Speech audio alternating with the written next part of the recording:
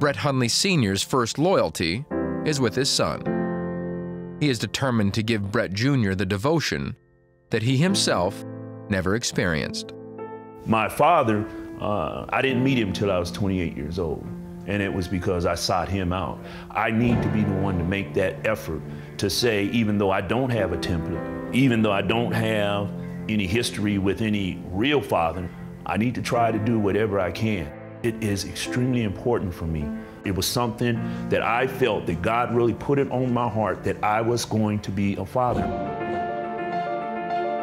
He didn't want to be that guy who didn't meet his son.